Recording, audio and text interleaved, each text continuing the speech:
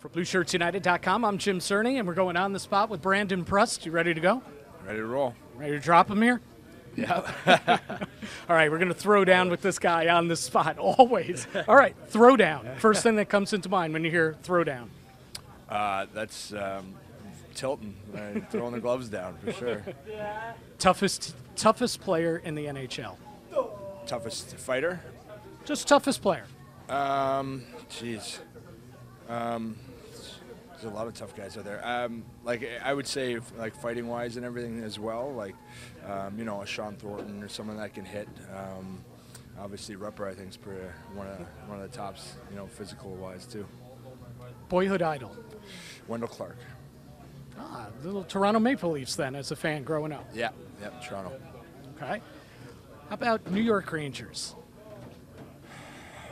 What comes to mind? Is this what we're doing here?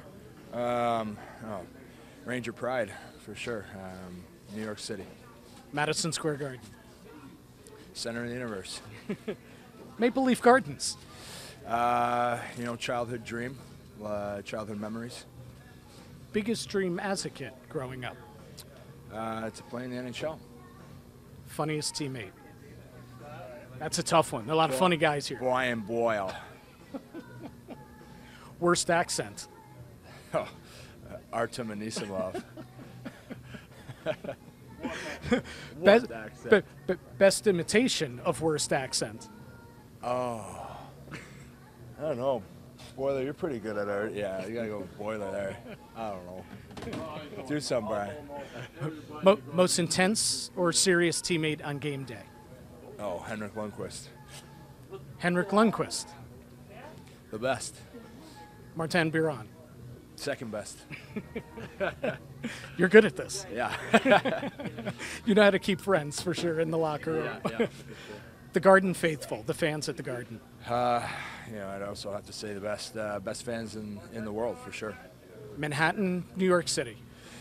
A new home for me. I love it. I love being here. Biggest rival, biggest Ranger rival. Right now I would say the Flyers because of the year, but Jersey and the Islanders are up there as well. Winter Classic. That was an experience of a lifetime for sure. Starring in 24/7. Brandon Prust.